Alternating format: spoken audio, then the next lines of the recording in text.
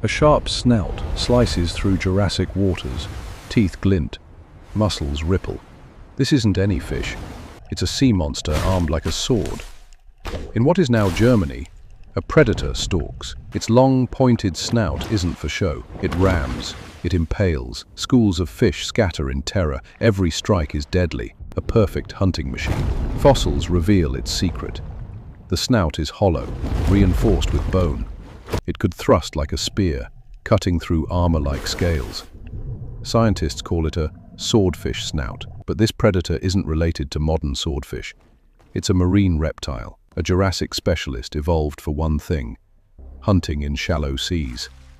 Bones, teeth, and the curved, sword-like snout tell a story of speed, precision, and terror beneath the waves. A snapshot of a lost ecosystem where only the sharp survived. Millions of years later, its fossilized weapons still leave scientists in awe. Imagine swimming here and meeting this monster eye to eye.